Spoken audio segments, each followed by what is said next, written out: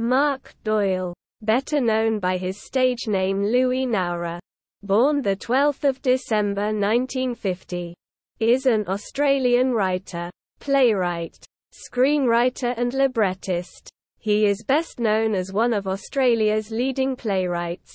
His works have been performed by all of Australia's major theatre companies, including Sydney Theatre Company, Melbourne Theatre Company, Queensland Theatre Company, State Theatre Company of South Australia, Beaver, and many others, and have also had many international productions.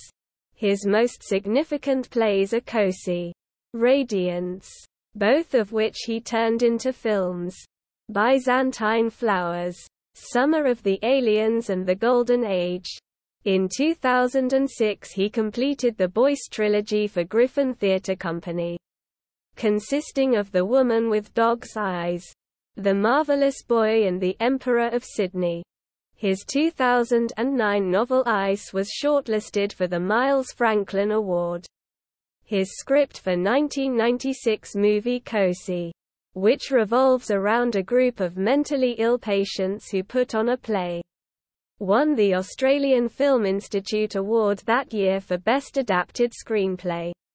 Nowra's work as a scriptwriter also includes a credit on the comedy The Matchmaker and the Vincent Ward romance Map of the Human Heart, which was invited to the Cannes Film Festival. His radio plays include Albert Names Edward, The Song Room, The Widows and the five-part The Divine Hammer, which aired on the ABC in 2003. He has written two memoirs, The 12th of Never, 1999, and Shooting the Moon, 2004. In March 2007, Nowra published a controversial book on violence in Aboriginal communities, Bad Dreaming.